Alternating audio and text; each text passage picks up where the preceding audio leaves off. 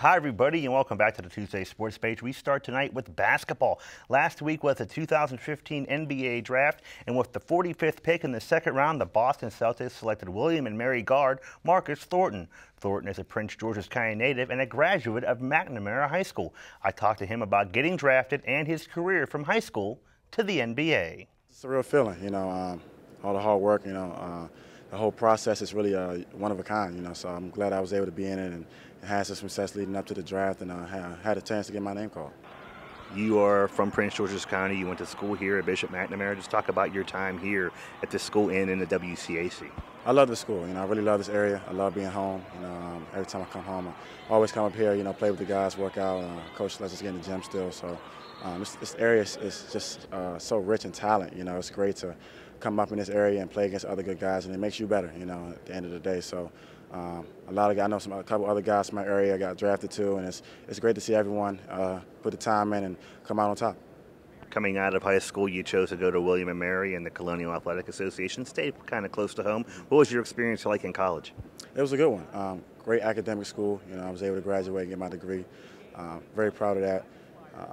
It was a great program. We were able to really kind of put some things together and have two great seasons to finish off. I got there and we had a pretty bad season. We continued to build, continue to work, and I had a chance to really grow as a player, mature, becoming a leader, more of a vocal leader. So definitely, pay a lot of my success to being at William & Mary, and being able to use that to kind of springboard me to the NBA.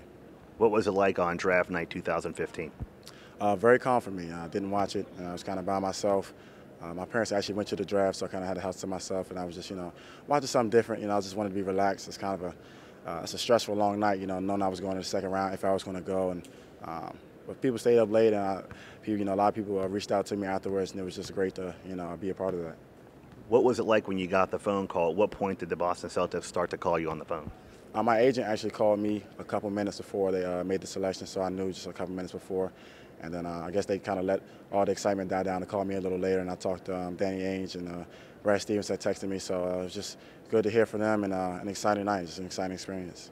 What are you going to bring to the Boston Celtics?